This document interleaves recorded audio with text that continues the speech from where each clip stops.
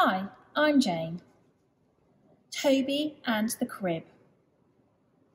Toby was big and Toby was strong, but you wouldn't say Toby was the best behaved boy in the class.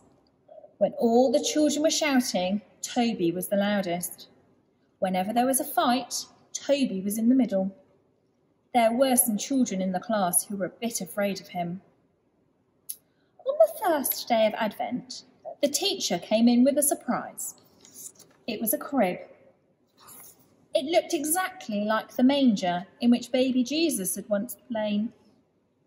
Mrs. Beck put a bag with hay in it and said, "This is our new Advent calendar.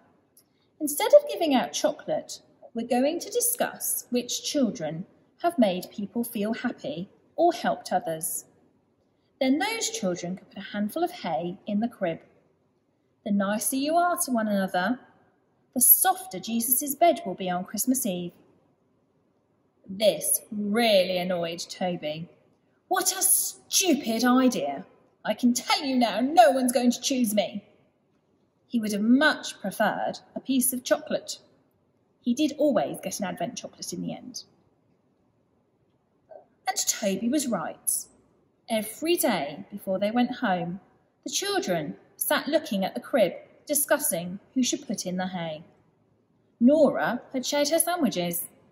Lena had painted a picture for Sharon when she wasn't feeling very well.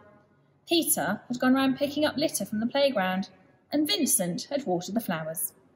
So it went on. Soon, every child in the class had laid hay in the crib. Every child except Toby.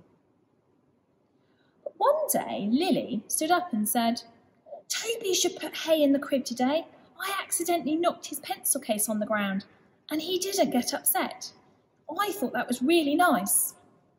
Toby stared in amazement. It was true, she had knocked his pencil case off, and he was really cross, but he'd seen how sorry and scared she was. He blushed as red as a brick as he reached into the bag and pulled out a handful of hay. It was crispy and smelt wonderful. Very carefully, he pressed the hay down into the crib. Now baby Jesus' bed would be a little bit softer. 2 days later, Lily stood up again.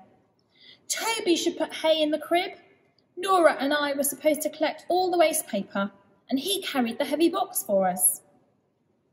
Toby was very embarrassed. He wasn't used to people saying nice things about him. But he was really happy when he was allowed to stuff more hay into the crib. It was not the last. Somehow, Toby found it was a lot more fun being praised and smiled at than criticised and avoided.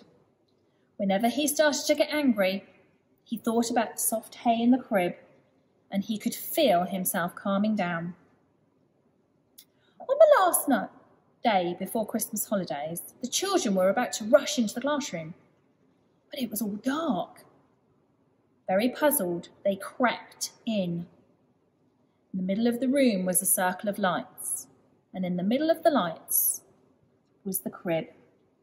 It was filled from top to bottom with hay, and spread out on top of the hay was a delicate white cloth, so fine and dainty it could have come from heaven. "This year we have all had a brilliant Advent," said Mrs. Beck with a smile. "If the newborn Jesus were to lie in our crib, he would have a very soft, warm bed. Thank you, everyone." After that, they sang a carol together.